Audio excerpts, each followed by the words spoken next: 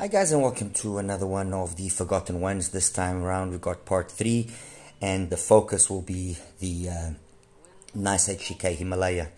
This is NICEHCK's current top of the line IEM. It's single DD, priced anywhere between $300 and $329 depending on where you get it. I got this particular unit from HIFIGO, and yeah, let's get into it. So box, nice, classy, you know, really the typical NICEHCK kind of look. In the back we've got, you know, some details about the IEM, 22 ohm impedance, 110 dBs of sensitivity. It's a 10mm dynamic driver. They say it's a CNT, carbon nanotube diaphragm, and then it's got nozzles as well. They've got a gold nozzle, which they say it's got the balanced tuning. They've got they call it a gray, but it looks black to me. But anyway, they say that's the high frequency nozzle, and then they've got a blue one, which they say is the base nozzle. Anyway, I'll show you the nozzles in a couple of minutes. So that's the box. Open it up. Inside, the IEMs came over there. Lift this out, and then we have the case. Nice selection of tips. NICEHCK in that department never disappoints. The cable is a modular cable. I'm using the 4.4 termination cleaning tool.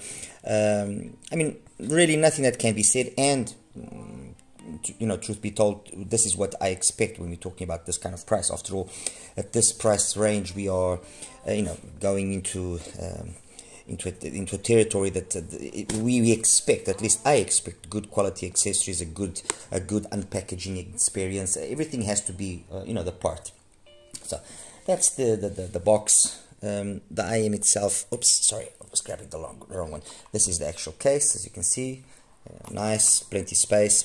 The said nozzles that they talk about. Yeah, okay, dark gray, black nozzle, fair enough. The blue one and the gold one. Okay, anyway, those are the nozzles, the carrying case.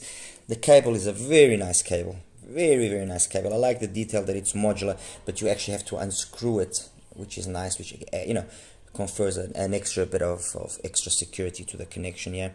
So it's a nice cable, nice termination on the IEM side as well. Nicely built shell. I'm using these tips only because I was able to get just a ever so slightly nicer fit. That was it. To be 100% truthful, the difference between this tip and the yellow one that the KB ear brings is very minimal. The only thing that I did notice is that the KB ear 07, the yellow one, has a tendency of accentuating a little bit more of a dip there. After 5k after the 5k area, which I'll show to you in the graph in a second. While with this green tip, which I usually get from PENON, it comes with the PENON IEMs and the ISN IEMs, that dip is reduced, and that's why ultimately I selected this one. Okay, so it's a nice looking shell, well built. It's got, you know, got a nice weight to it. Nothing, I mean, very understated NICEHCK there on the faceplate. Very classy. It just doesn't, you know, it's very unassuming. The only little, this is a minor nitpick. The IEM, because it is pretty heavy, and the ear hook is actually quite strong.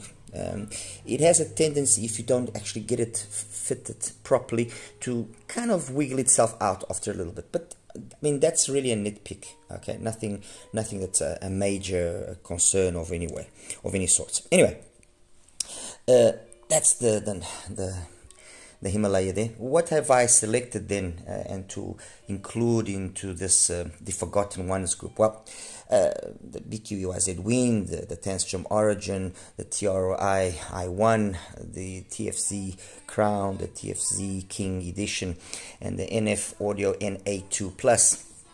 Or my contenders.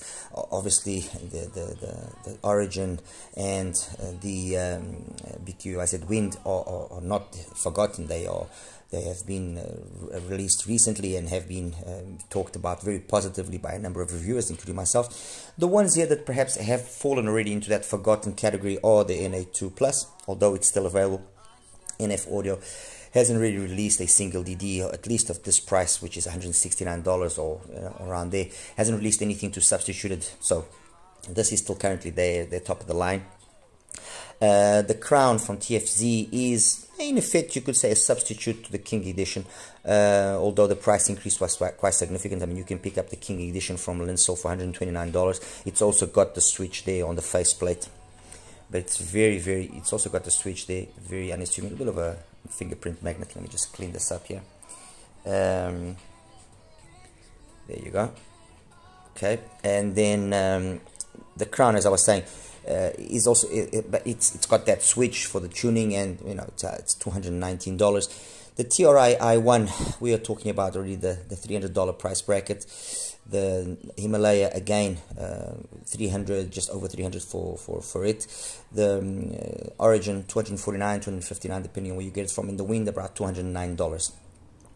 So there's a wide range of values here, in that the two most expensive ones are, in fact, the TRI i1 and the Himalaya. Truth be told, and you know, credit must be due, they are the ones which also have probably the nicest cable and the nicest accessories with them.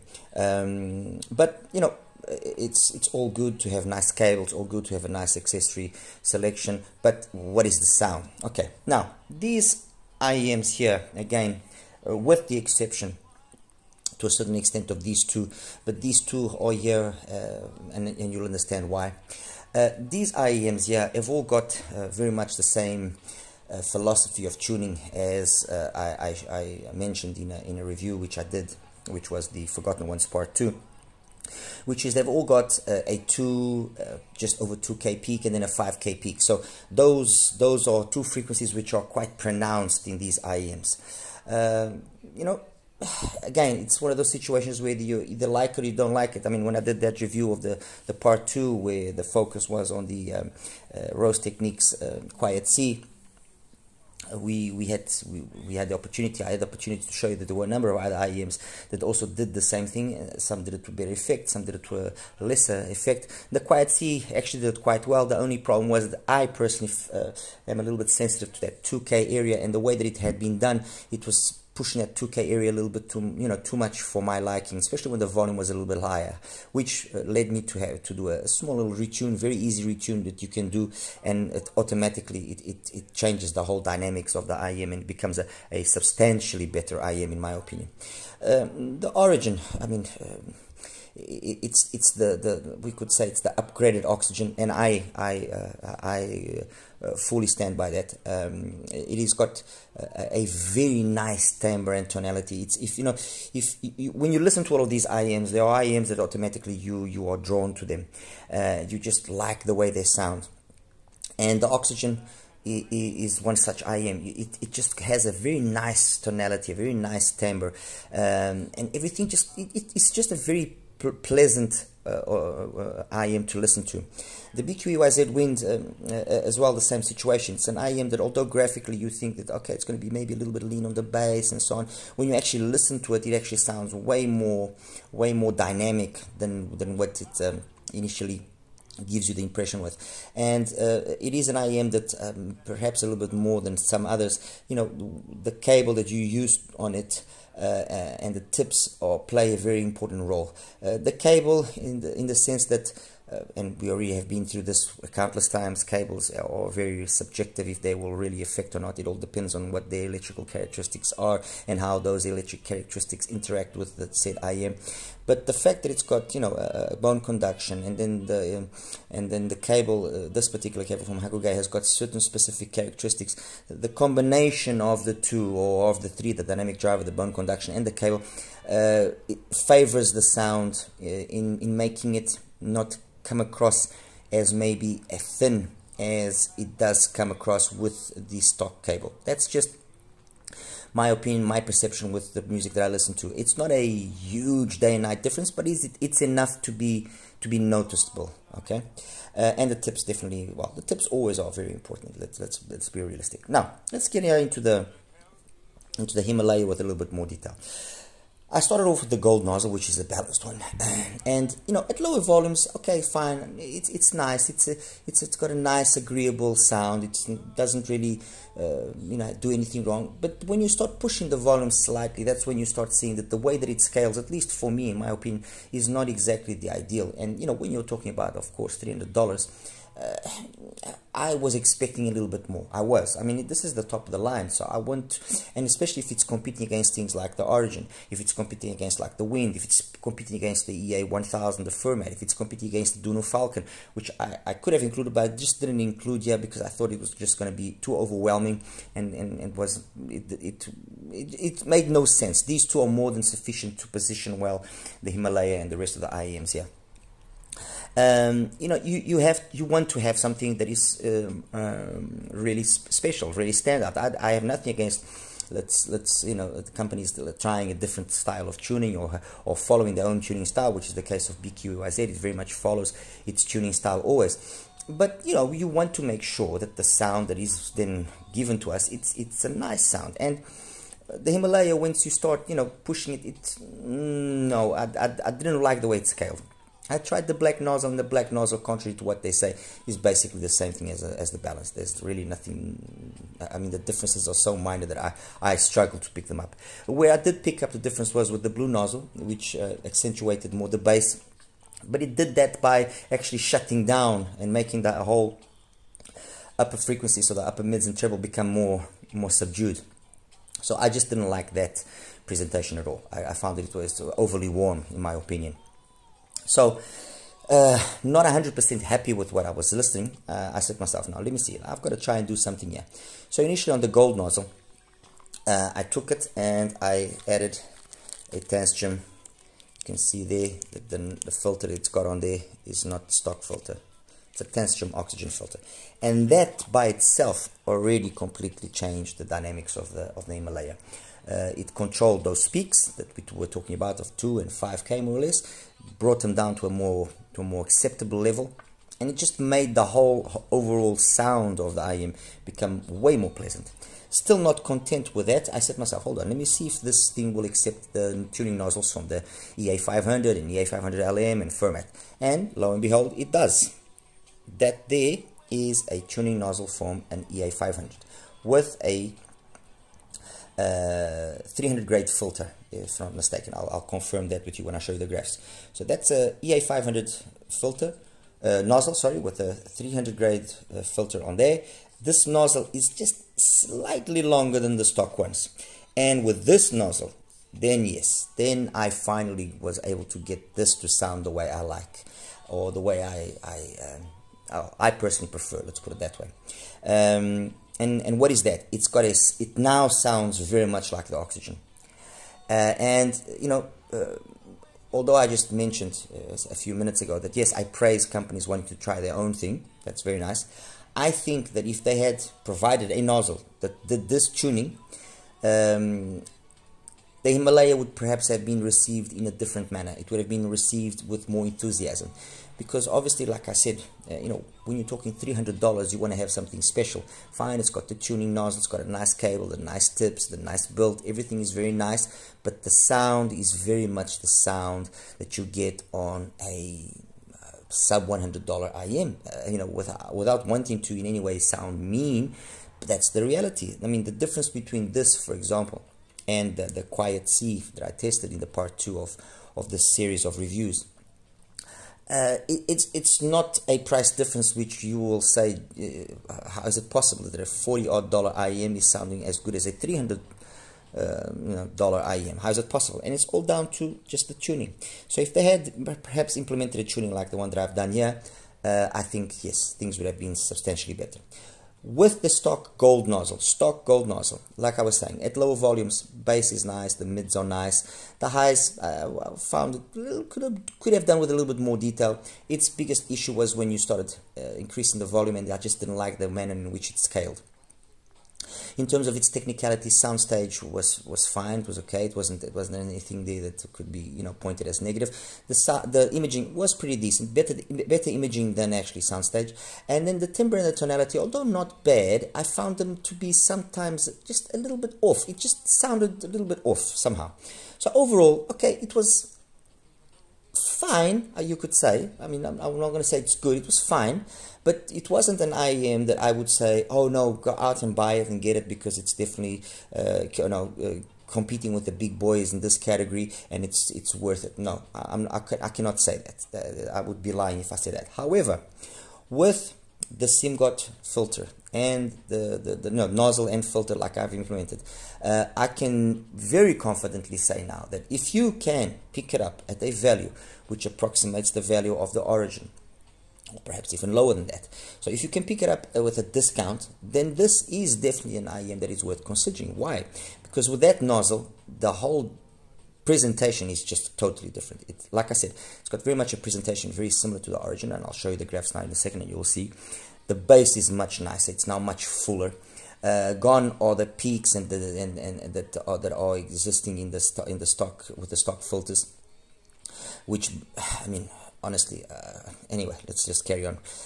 Gone are those peaks. It just sounds way more harmonious, way more coherent. Everything, male vocals, female vocals, technically as well, it's a substantially better sounding IEM. I mean, you take things like, for example, Feels Good from Rashaan Patterson, which is a song that I like using quite often. With the stock nozzle, okay, it sounded fine. It didn't sound anything special. With this SIMGOT EA500 nozzle, it's actually from the kit. With the EF500 kit nozzle and the filter, wow, very, very nice. That's all I'm going to say. Very nice. So that there, I think, in a nutshell, kind of gives you an idea of what the NICEHCK is about. In its stock original format, it's an IEM which, like I said, doesn't perform that much better than a sub $100 IEM. But once you've modified, or once you've changed the nozzle and done what I've done in this particular unit, then yes, then you can start seeing that there is magic and that the driver that is being used there is a good driver. Okay, now taking it then and comparing it with the rest, or trying to position it with the rest, and I'm going to talk about it in its modified format, not in its unmodified format, because in its unmodified format it doesn't stand a chance with either the BQYZ or with the origin. That's the reality. And even with some of these on this side, it doesn't stand a chance. Okay, in its modified format, it's trading blows with the BQYZ and the origin. The biggest hindrance that it has is the price. It is still somewhat difficult to 100% justify the extra $60 or $70, or actually $100 of the BQYZ wind, especially when the wind is actually a hybrid, if you consider that the bone conduction is another type of driver there. So I would say that this makes sense under two very specific conditions. One, you have no issues with doing, tuning, modifying. After all, if you're buying an IEM with nozzles, then that is something which is assumed that you like to tune, play around. That's the first thing. And the second thing is that you are able to pick it up at a reduced price compared to its normal price. So if you pick it up at anywhere between $240, $250, then yes, then I would say confidently go for it. You're not gonna regret it. Okay. The one thing that I do like very much about it in its modified format is how the timbre and the tonality now have become much more along the lines of what I like. It's got a very agreeable, I mean, like I said, this and the origin in terms of sound, they sound incredible, both of them. Okay, compare them to these ones here where the NA2 the NA2 Plus, the King Edition, or the two really forgotten ones, because nobody talks about these anymore, although you can still buy them. The Crown as well is going to end up falling in that category, and the TRI i1. The TRI i1 also has that issue of the stock tuning not being the ideal. I'm using the Clarion tips, as you can see. And as you can also notice, I've done a small little mod, and that mod was precisely to do away with those peaks. And the mod is just a 400 value filter on it. With the 400 value filter on it, the TRI is is now a substantially nicer sounding IM. Is it worth its money? I'm not going to say confidently yes, but it does have certain things going for it. Technically, it is perhaps on the level of the modified Himalaya, you know, but overall, this TRI i1 with the modification on the filter and Himalaya with the modified filter as well, Himalaya comes out on top, no questions. The fact that it's got the removable nozzles, just that in itself already gives it a plus point, because I mean, if you listen to the Himalaya with stock gold nozzle and you listen to this in its stock format, this already is better than that. I don't know, the Tri i1, there's just something there that, okay, it sounds fine, but it doesn't sound like a $300 IM again. Okay, so the Himalaya is a superior IM to the Tri i1. The TFZ, the Crown, and the King Edition, these two are actually quite interesting. They both have also again that issue of the speaks and so on and so forth, although in the case here of the TFZ Crown, they've reduced already that 2K peak, and the filter that's there, that switch does also have a certain effect, so it's really not a problem on this one per se. The edition, the King Edition, yes, it does need to be also, in my opinion, a little bit modified, and again, I've used the filter on it, and with the filter, and as it stands here now, it is a nicer sounding IM than the Crown. Why? Because it's got a little bit extra mid bass, which complements then the rest of the energy that the mids and the upper mids and the treble give us in a way in which the Crown is not able to do. The Crown's got nice sub bass focus. It doesn't bleed into the mids or anything, the bass, but it sometimes just comes across way too thin. And when you're comparing both of them, you know, it's noticeable. Okay. On top of that, like I said, we have $100 price difference here. The nozzle, the filter for the nozzle here costs next to nothing. So if I wanted to go for a TFZ, I'll be honest with you. However much I actually enjoyed the Crown, and I can understand its design premise and its tuning and everything, I think the King Edition would be the one that I would go for. Comparing them with the Himalaya, the Crown, in my opinion, is inferior in its sound to the Himalaya. It just cannot keep up. The King Edition does simulate or does emulate the Himalaya better in terms of its bass and its mids and the, you know, it does. I like more this, you know, akin of the Himalaya than I do the Crown. The Crown just for me just gets beaten by the Himalaya. Again, don't forget the Himalaya with the modified filter. Okay, now that's that. And then finally, the NF audio, the NA2 Plus. There's actually two models, the NM and the NA. The NM is a little bit thinner in the bass, the NA is a little bit more bass heavy, and this is the one that I think is the better model of the two. Funny enough, when you look at the graph, you'll see that the bass, in terms of its bass curve, is very similar to the bass curve of, for example, the BQ IZ Wind and the Origin. It's just got significantly more energy in the upper mids and treble than it does those two, and you would think that by looking at the graph, oh, okay, this has got so much bass, it's so much energy, it's probably going to be shouty or anything of the sort. And funny enough, no. The NA2 Plus sounds very competent. It's got very much, I would even go as far as saying it's got very much a studio, a monitoring type of sound. The bass is got it's in the right quantity, the right amount. It goes deep. One song that I like listening to quite often is Deeper from Pete Velasco, and it does that song flawlessly. You know, really nothing that I can point to it as, oh no, it's not doing it nicely. No, it does that perfectly. The Lady's Not in Use as well from Jeff Cascaro does that song very nicely. It's only in specific songs, like for example, From Dusk to Dawn, that I did notice that the NA2 just lacked a little bit extra. There was something that was missing. Or if it's Up and Up from Jeff Ryan, then that extra energy that it's present in the upper mids and treble, it's noticeable. So it's not where it is most comfortable. So I wouldn't call it a very versatile sounding IM in terms of its genres that it can play. Now, comparing it to the Himalaya, it's actually interesting because I would say that this is, out of the IMs that have become forgotten, well, out of these two, the King Edition and the NA2 Plus. The NA2 Plus has got no mods, it's stock, and it in its stock format, it's actually a more pleasant listen than the Himalaya in its stock format. So I would take the NA2 over the Himalaya with its stock tuning nozzles and everything any day. Okay, once it's modified, yes, this does become substantially better, and yes, it does edge out the NA2.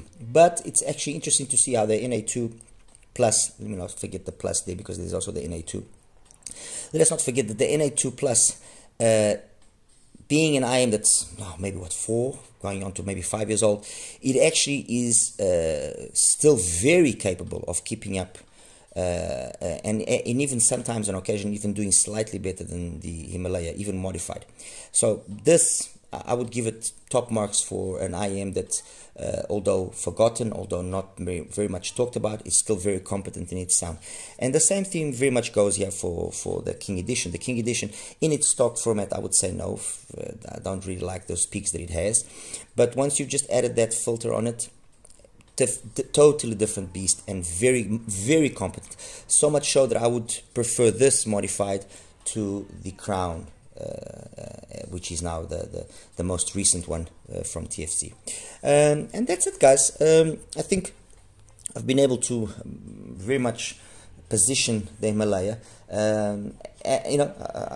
in its stock settings or with the stock nozzles. Not an IEM that I was, let's say, terribly impressed with, but once you've done that small little mod, and especially if you're already a SimGot owner and you've got those nozzles and you've got that tuning kit, and I mean, and a tuning kit is not expensive. A tuning kit costs what, $10. You know, if you are willing to play around with that tuning kit and you can pick this up, like I said, with a nice discount, I would definitely recommend the Himalaya. Definitely, the driver is a competent driver. It is a good driver. It's well built, well accessorized, like I've mentioned before, and with this slight little adjustment in the tuning, it becomes an absolute beast and an iron that's very much worth attention.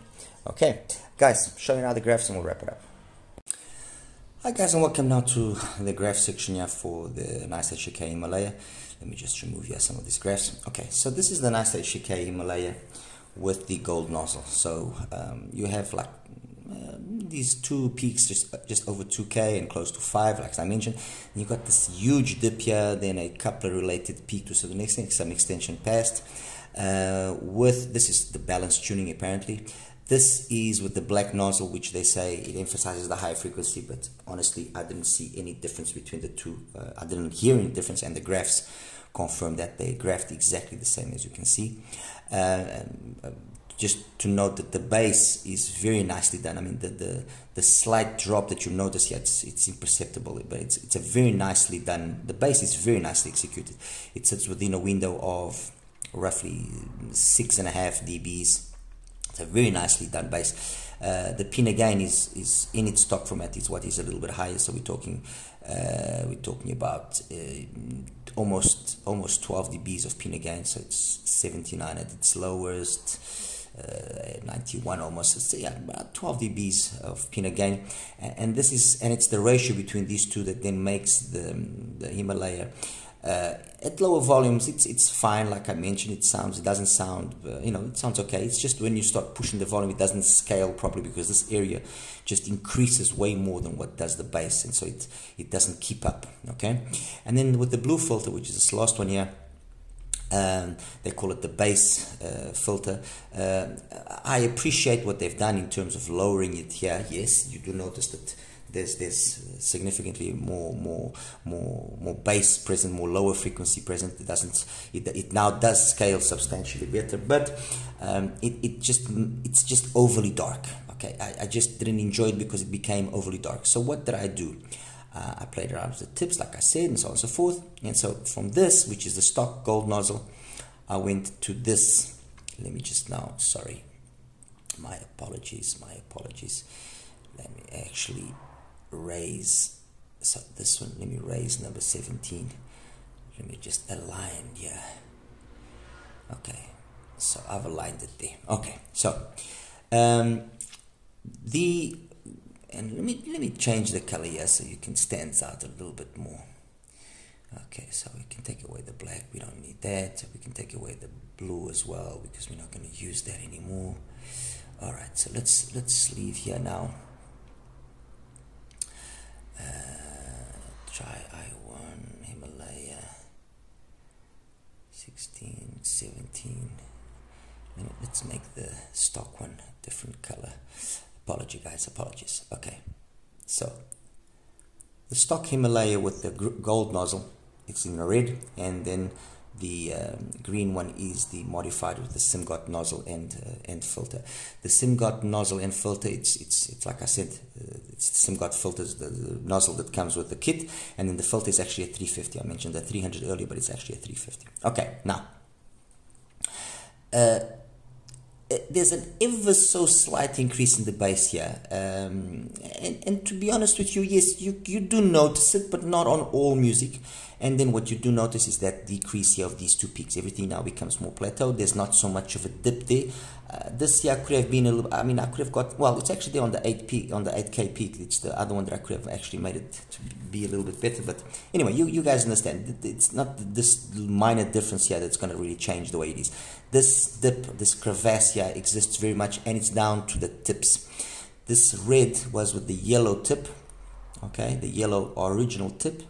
And the green was using the green tip that I had there, which is the PENON tip. So it substantially changes that dip that occurs after 5K. That's why I used it, okay? And the Himalaya in this setup sounds way nicer. Everything sits within, so we're talking about the bass within a window of 8 dBs. The PIN gain is now the PIN gain is now 10 dBs exactly. So there's the difference which exists between the two extremes is minor, and so everything just scales substantially. But substantially better. You notice it quite easily.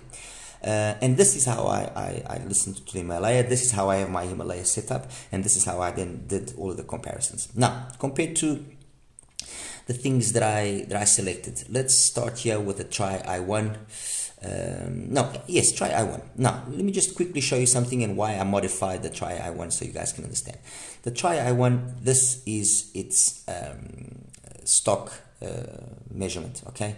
Again, those peaks there, not nice, honestly, not nice. Something that could be substantially improved. So that's what I did, and I added a 400 grade filter and got this. Let me just align the two here so you can get things here to be a little bit more understandable and you guys can see the difference. Apologies here. And there you go, nicely aligned. The difference that you hear between the two setups is monumental. You would say, oh, but now you've lost all that detail and this and this and that. Well, I'm going to tell you this much. I will agree to a certain extent that a little bit less of detail has been lost, has been given away, or been given up. But the timbre, the tonality of the Try I1 with the 400 grade filter is much nicer. It's got now a much more pleasant sounding presentation. It doesn't bite you or doesn't become harsh at certain points, especially with female vocals. It was quite intense sometimes, and it just sounds overall nicer. Now, when I compare the modified I1, which is what I'm showing you now, I'm going to take away the other one, with the Himalaya, and let me just change the color here of the Himalaya for something that stands out a little bit more. Let's make it red. So red is the modified Himalaya with a SIMGOT filter. I think you can understand straight away that the Himalaya is the better tuned IEM. Why? First of all, because the balance that is obtained is substantially better. Secondly, you do not pick up on this monstrous 5 dB difference between the two of them in terms of the bass. You don't. What you will, the one thing that I will give the Try I1 is a bigger sounding soundstage, and this here usually is an indicator of that. This is a way that a graph can maybe tell you that an IEM has got good or not soundstage, is when you have this sort of deep and then peak again. Usually this translates into that particular IEM having very nice soundstage, and it does. The Triad one does have a nice soundstage, but compared to the Himalaya, in my opinion, the Himalaya is a better IEM. They basically got the same value, same accessories, package. You know, it's just a better IEM, and they've both been modified, because unmodified, I would unmodified, I would still prefer the Himalaya. Okay, so that's the Himalaya. Let's just take away a few things here so it doesn't confuse. Now let me show you compared with the Tangstrom Origin. That's the Tangstrom Origin. I'm just going to make it black so it stands out a little bit more, and you can now understand why I like so much the Himalaya with this retune that I did, because it basically becomes very much like the Origin. My apologies. It's got a nice mid bass, nicely executed sub bass as well. The mids, upper mids, treble. They are very similar sounding. I mean, these differences here are very difficult to pick up, trust me. What I do notice, and that's where you actually see the Origin, or you can pick up on the Origin versus the Himalaya, is that the tonality of the Origin is just a little bit more silkier. Look, it's me, it's my music. Maybe you might not pick it up, but it just, you know, when you get used to listening to the Origin, like I have gotten used to, you can very easily identify when it's the Origin. And I actually I had my wife kind of trying to, you know, blind tested me and trick me, and I only made a mistake once. So I could pick up on the Origin. Is it a huge difference? No. But is it something that, and basically this is one of the reasons why I say, if you're willing to modify the Himalaya, it's worth it, because it then will give you a sound which is very much like the Origin. And if you like the Origin, hey, you know, there you go. This is a nice alternative. The thing is, of course, you have to pick it up at a good price. Okay, so that's the Origin there. Let's take it away. Now let's show you the TFZ Crown. Okay, that's the Crown. The Crown sounds substantially thinner when compared to the Himalaya. You wouldn't think so by looking at the graph, but it does sound thinner. The mids are very much the same thing, and even this area here of the treble, I would say, you know, what the Crown has extra is very little. It's not really significant. Okay. Compared to the King Edition, and now let me show you as well. Actually, let me show you the BQEYZ first, and then I'll show you the King Edition. BQEYZ Wind. There you go. Again, very much a situation like the situation that we had with the Origin. Very nicely done bass. In terms of the mids, upper mids and treble, more intense than although it doesn't look that way in the graph, it is more intense than the Himalaya. It's got more detail, better soundstage than the Himalaya as well.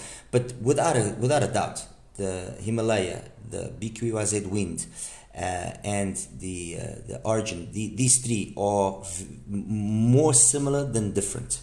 Okay, more similar than different. The one that perhaps has the least bass, well, not perhaps, the one that has the least bass is, yes, the Wind. The one that has got maybe the best soundstage is the Wind. The one that's got the best tonality and timbre is the Origin. The musicality of the Origin is just phenomenal. And the Himalaya modified, it goes and fetches a little bit here and there out of the other two. So it's a very competent IEM, very, very competent, the Himalaya, once it's modified. The driver is really a good driver. And now finally, not finally, first got to show you still the NA. This is the NA, the NF Audio NA2 Plus.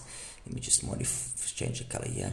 Okay, I apologize there for the little difficulty in obtaining a cleaner curve here, but it was just being very difficult. It just wasn't allowing. The bass is incredible as well on the NA2. Where the NA2 loses to the Himalaya modified is in this area here of the upper mids into treble, the 4.5, let's say 4 to 6K. This little peak here is noticeable at extremes. But otherwise, and like I mentioned earlier, very competent sounding IEM.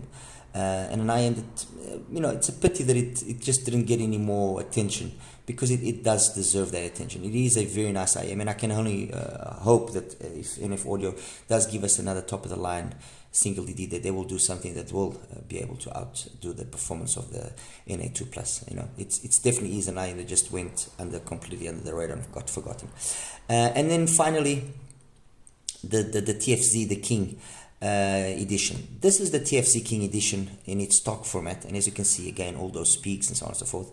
And so that was one of the reasons that led me to say, no, I don't want this like this. I've got to improve upon it, and I modified it. I added a 400 grade filter to it. Sorry. Let me actually just check here so I don't mislead you guys. So the TFZ, the King edition. TFZ King edition got a 350 filter. Okay, so the TFZ King edition got a 350 filter, and with the 350 filter, what we get is what I just showed you there. Let me just take away here the Himalaya for a second. Let me just align the other two. So push here the stock version of the King edition with the modified one, and there you go. And again, just by reducing these two peaks, the whole presentation of the King is substantially improved. And that's how I've got my King as well, modified. Now, the King compared to the Crown, and as I stated as well earlier, I prefer the King to the Crown. That's both of them up. That little extra bit of mid bass on the King is noticeable. It doesn't let the King sound as thin as the Crown sometimes does, and although it does have that more energy there in the upper mids, it still doesn't work against it. And I guess it's because of the balance that is being struck here. While the Crown is less energetic in the upper mids, and then the treble gets a boost, the King edition has more energy in the mids, in the upper mids, and then the treble is the one that gets reduced. So I think that was the wiser option, and it gives us more of like a W type of presentation as opposed to more of a V-shaped presentation of the Crown. I just enjoy way more the King edition, to be honest with you, and the price, $129.